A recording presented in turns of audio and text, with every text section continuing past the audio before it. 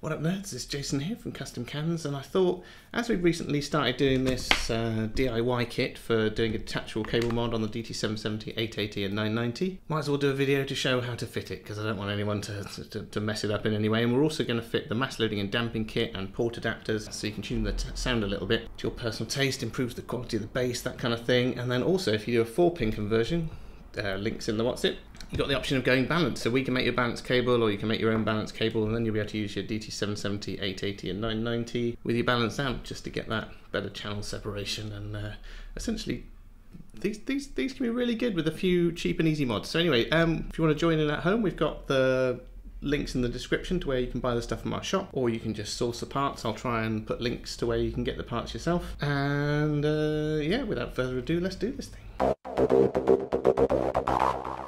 Oh yeah, before we get into it, let's just have a look at some of the other jobbies that we've got in the works. So the AKG balanced mod is now going through testing, just nearly there. Should probably have it up on the website this week. We got the 3D printed version, and we're also getting an aluminium one, which you'll probably be able to pre-order. Again, I'll stick a link in the thing, but they won't be ready for another month or so because we've got to get them manufactured. But yeah, the 3D printed version should be a bit cheaper because it's quite a complex part to get machined from aluminium. Also, quite exciting, I'm going to be making forged carbon parts for the Sennheiser HC25. We're just sorting out the design for the tooling at the moment, and then we're hoping to make proper forged carbon parts where it's all like forged under high pressure and looks super sexy. But anyway, enough about future projects. Let's get on with this kit and the installation thereof. So let's start by dismantling the headphones. So first of all, you're going to need a T6 screwdriver to undo the hinges. You only really need to undo one side. Undo the screw from that side. Slide this off the yoke, he says, failing. That's it, and then the other side should come away by itself. Just as is best practice, I would obviously, like, you know, if you're not in a hurry, undo both sides. But yeah, we only undo one screw because we're in a hurry. Got a lot of these to make. So I'm just going to pop the screw back in the hole so I don't lose it. Unpop the headband. That's pretty straightforward. And then this would be the same process on the DT990 or the 880 or the 770. They're all basically the same in their construction. So remove the headband and pad, remove the other ear cup. There we go. So we've got the business end apart. Remove the pads, obviously. Finger under there. Pull that off. Rinse and repeat. Inside here there's a ring which is just clipped in, which holds this all together. I'm just going to use something blunt. A butter knife is good for this. I'm just using the handle of a scalpel. That pops off to reveal the driver. Again, put these bits to one side. Okay, I'm just going to warm up my soldering iron. So to do this mod, you're going to need a soldering iron, a glue gun, a multi-tool, Dremel type thing, and it's always worth having a multimeter. Multimeter just lets you test for continuity and things like that, so if something goes wrong, it's always super handy to have one of these for testing, and you can pick up a cheap one for 6 or 7 quid. It will pay for itself in no time at all, just by making your life a bit easier. Right, so soldering iron's heating up. Right, so removing the drivers, we tap a tapper, that pops out. Pretty straightforward. Again, this is all pretty easy stuff so far. And then this bit comes away from the driver pretty easily. Pop those to one side because we're going to reinstall those later. Same on this side. Now then, this is the cable side, and you're going to notice that you've got a lot more wires in here. And just for your own peace of mind, I'd take a picture of this so you can clearly see where all the wires go, because we get a lot of people who pull these things apart and then can't figure out what wires go where. And just a simple photo, even if you're never planning on reusing these wires, it's always just handy just to have that. Right, so to remove the original wires, what I'm going to do is, you can see I've got a little bit of tension on the wire there, not too much, just a little bit, and then I'm going to touch the soldering iron that's already heated to each of those in turn, and you can see the wire just comes away. So that's the driver detached, and we're going to remove the other driver as well.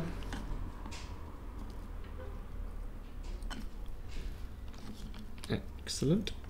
You'll notice on the latest drivers, they've got a 0 and 1 on there. 1 is positive, 0 is negative. And as you can see on this other driver, 0 and 1 are the other way around. It's totally random as to which way round they are, so take note of that, because if you get positive and negative confused when you solder it back together, it's going to sound weird. You're going to have to do a phase test. Before I forget, like and subscribe. I've been checking out a stat. It turns out that subscribers to this channel are generally cooler by at least 20% than the general population, and I think you'll find that some of your suggestions down the side are just for normal people, and the only way to tell the algorithm that you're cool and you're into this kind of thing is to hit subscribe. Then it'll know, it'll make better suggestions. I'm not saying you have to watch our videos, but you know, it's just how the algorithm works. You have to let it know that you're cool, gives you better suggestions. Click the subscribe. You know how it is. Whoop, whoop. Next we want to remove the original main cable. Now there's a clip in here, don't know if you can see, the metal clip. Pull on that. That will release this cable. And then to get this other cable out, the headband cable, they've got these little brass crimp type things on there. And what I'll do is I'll get a small flathead screwdriver, poke it in there, and then you can loosen that up, and then save these and we'll reuse them. Yeah, we'll reuse as much as we can. Right, so that's one. Pop that there for safekeeping. And you've also got the little rubber grommet that's on there. Pop that there. Let's remove that. And this one again. Just open that up with a screwdriver. Take that off. Remove that grommet, slide that off, and remove the original headband cable. In the kit that we send you out to do this job yourself at home, you'll receive a 4-pin socket with the wires already attached, so you've got a headband cable already on there, so it just saves a little bit of soldering and messing around. That end's a bit fiddly, so we're hoping that doing that makes it a bit easier. In there you will also get these little burr tools. You'll get a ball shaped one and a cylinder shaped one, and we're gonna use that to embiggen the hole a bit. Now then, before we get going, there is something of note here. Let's get rid of the original cable for a moment.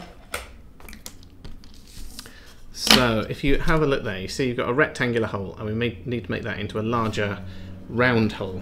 And what we don't want to do is take any material off this side. So if that's our ear cup, this is our little rectangular hole. What we want to do is make the new hole there. So we're not going above this, we're not taking any material out in this section here.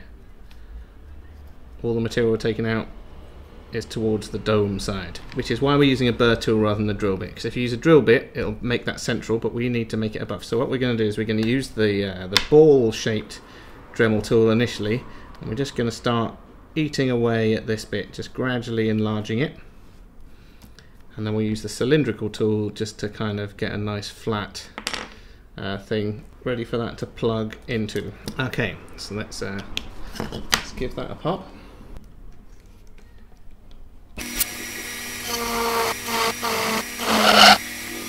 Right, so now we have a hole in there. What I would do is, as you saw, I went pretty slowly, and I'd hold onto this quite tightly, because as you're taking it away it's going to try and wander off center, and just try and keep it vaguely central on there. I'm just breaking off any burr that's on there, and we should be able to get this in. So the aim is, what we want to do, just feed the wires through the hole. So we want to get this to the point where that just nearly fits in, so that we can twist it and it will self-tap a thread into the plastic. And in the kit you'll also get the actual plug, and we'll use that, we'll hold that, and we'll use that to tap in the thread. So next, so we've got a hole there, so I'm going to move to the cylindrical one. So at the moment our hole is slightly too small, and I'm going to poke this in and just kind of maneuver it around like that, just to enlarge the hole slightly. And you just need to do it a little bit at a time until it's big enough. If you go too big, bad times.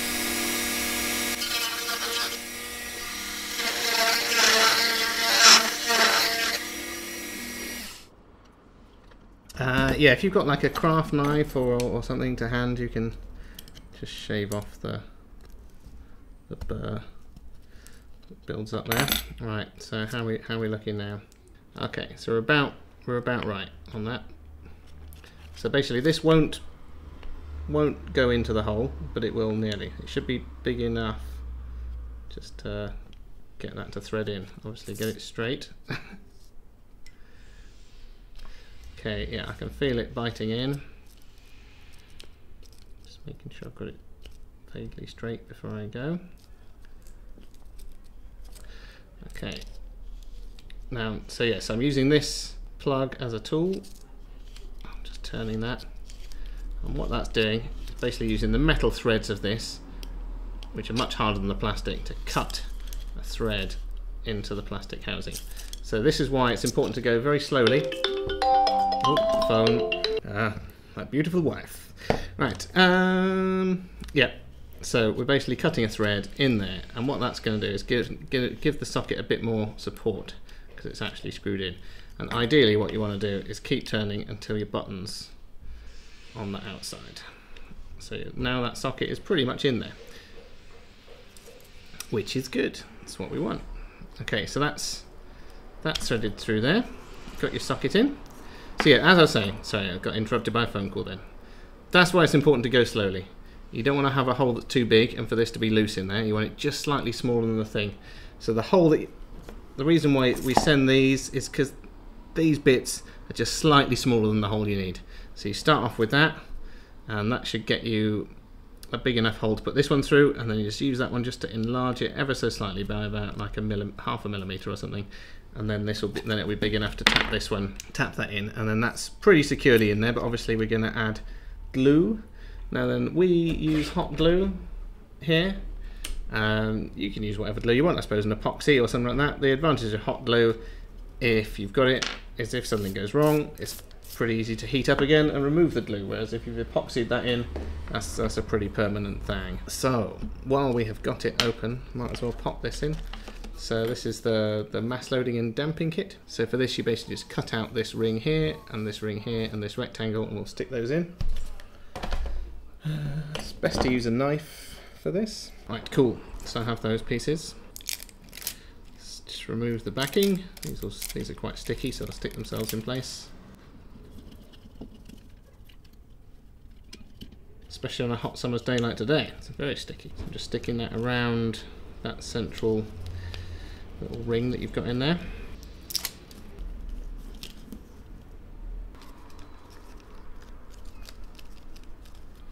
Okay, that's that. And then we've also got this weight which goes on the back of the driver. It's got tape on the inside basically. You need to pull this red bit off, open that up ever so slightly. There we go. Just kind of push that on. So open that up, probably about a millimeter gap.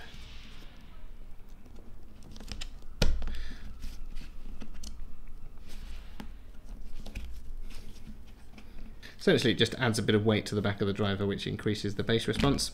Right, cool, so we've got the weights on both of those. Got this, the glue gun should be hot now. So what I'm going to do now is put a big old blob of glue down there, and you see this ridge? See the ridge going around the outside there? You don't want anything above that, so all the glue should be underneath that, otherwise the driver's not going to go back in nicely. So I'm going to start off by just doing some glue behind.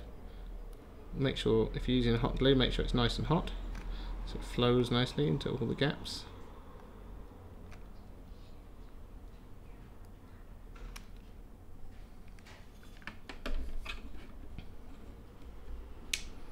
Okay, so there, just let that cool for a minute. And next what we want to do is get the longer one, the headband cable. And first of all, pop the little brass doodads on there, so I can embiggen that a bit.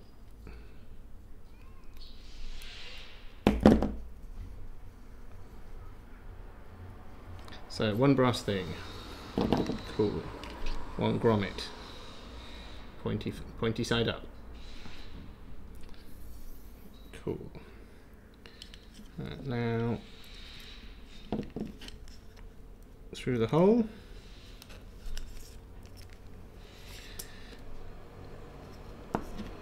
what you want to do is give yourself enough room to kind of run it around the edge there. And what you'll find is start pushing the grommet in and then pull it through, and that will just click into place. And then slide your little brass thing up to the place where the cable is. As I said, you want to give yourself enough cable to go around the outside like that. Just going to crimp that back down. And again, if you've got hot glue to hand, I normally just stick a little bit just there, just to hold the cable down, just to stop it from flapping around inside. It's not totally necessary. Cool. Right, now we need to run this through into the other ear cup.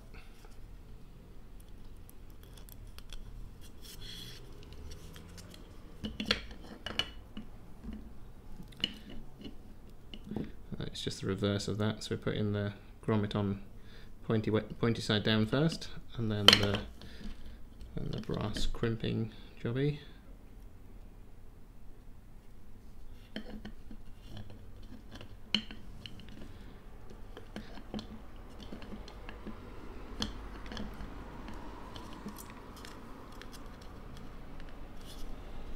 So pull the grommet through, get it clipped into place. That's in place.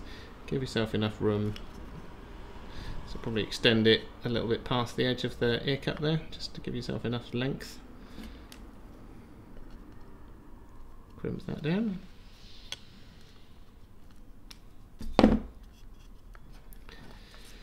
Cool, I'm just going to pop the damping in the other side. So just remember, when you're putting these in, you want a small gap in between the two. When we put this bit back in, it needs to go sort of poke down in between them, which is why you cut out two separate rings rather than sticking one big one in. Like, this stuff's quite squidgy, so it'll squidge down, but just cutting it into two rings just makes sticking it back together at the end much easier. I nearly forgot on the other one, you also get this little rectangular bit, and that just goes anywhere around the circumference that you've got space. So you see on the edge there, you've got like, it's just below the driver, around the edge there, and it can go anywhere you've got space. And the idea is just that when you've got sound waves bouncing backwards and forwards in the ear cup, it's going to soak up some of those and break them up a little bit. Right, so the wires will be pre-tinned when you get them, and we use red for positive and white for negative. So if you have a look on your driver, let's have a look for the number 1 and the number 2, number 1 and number 0. Number 1 will be positive, so we want to put the red wire to the number 1. The way we've done it, it massively simplifies the wires. You've only got 2 wires going to each driver. Okay, so that's attached to the number 1, this is attached to the 0.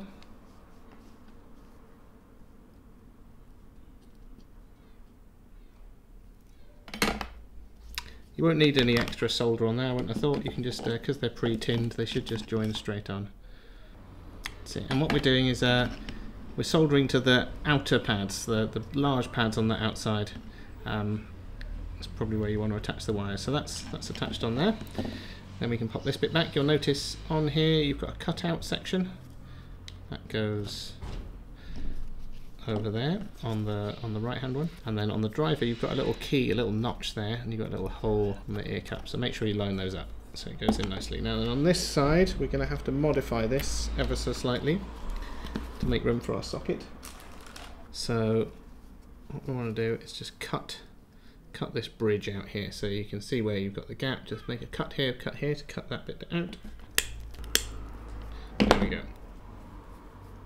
Pop that back on. Clip this onto the back of your driver, and when we pop this back in, just try and make sure the wires are out of the way.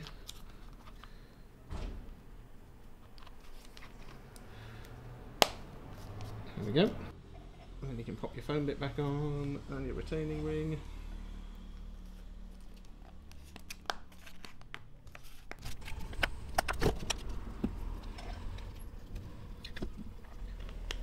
As I said, the bitumen inside is quite squishy, but sometimes you're going to have to press down sort of quite hard on this just to get it all to squish into place. That's all nicely solidly in there. Right, so that's the actual headphones. We now have a socket in there. Next we're going to convert the cable. Oh yeah, if you do get the mass loading and damping kit, which I fitted to these, you also get these little port adapters. These are just little circles with different size holes in.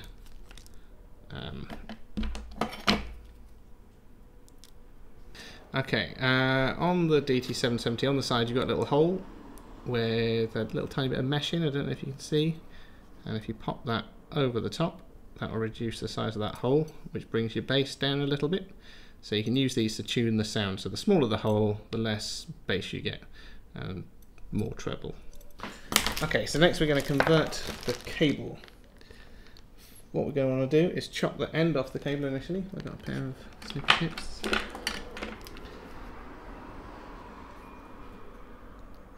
So if you've got one with a straight cable and you want a shorter cable, you can just shorten it at this point, just cut it down to the length that you want, that distance from the jack. Now we need to strip this back a little bit, probably 15 mil.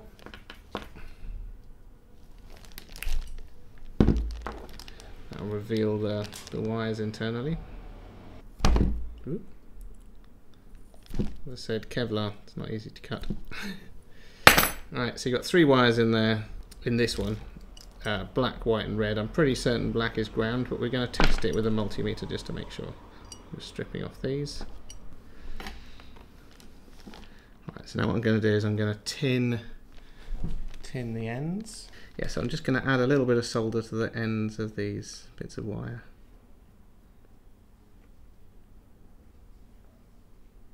Making sure all the strands have got a bit of solder soaked up into them.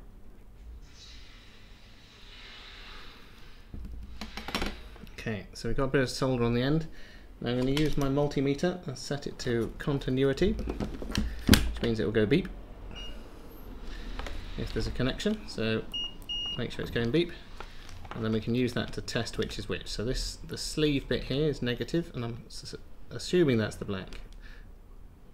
It's always worth checking. Yep. And then this is right, and this is left. So it goes right, left, ground. So now we know the black one is the negative, this one's left, and this one's right.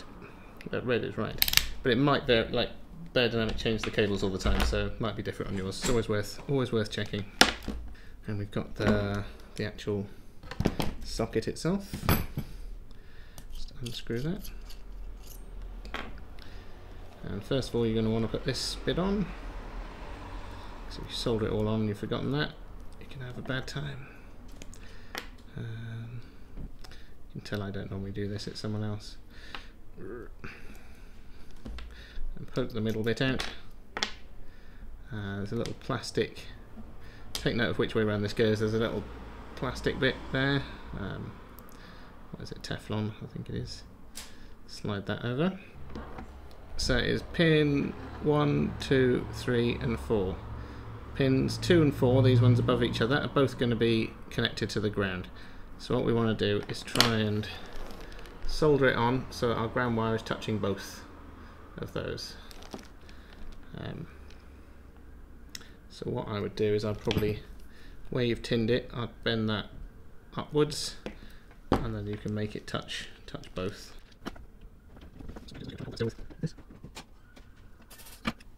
So they've got all the numbers marked. Got all the numbers marked on there if you're not sure. And we use pin 1 as left positive.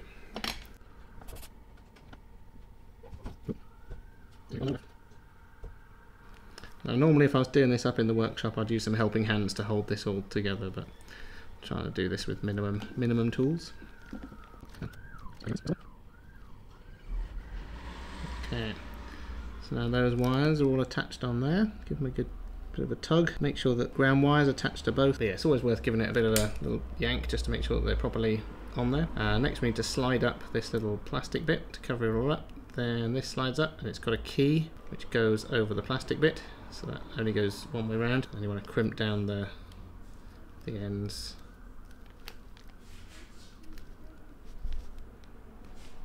And then slide this piece on. Slide that up. Oh, we're pretty much there now. So now we have the cable. Oh, Oh, so how sexy is that? Then we just have to pretty much do the reverse of what we did before and pop it back together.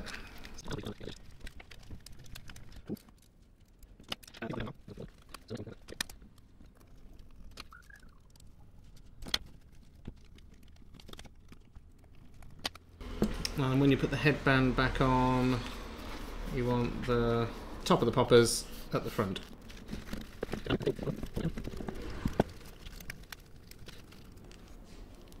And try and get the cable vaguely even. Make sure you're going for them to extend the arms. And there we go. A detachable cable. And if you want to get real fancy, because of the way we've wired it, you could then add a balanced cable. So if you've got something with like a 4-pin XLR or 4.4, these sockets are set up now so that you can take a balanced cable as well. So there we go. So you could potentially have a balanced detachable cable using that kit. So anyway, thanks for watching it till the end. And as a little bonus for you guys who stuck around, do you fancy one of these for free?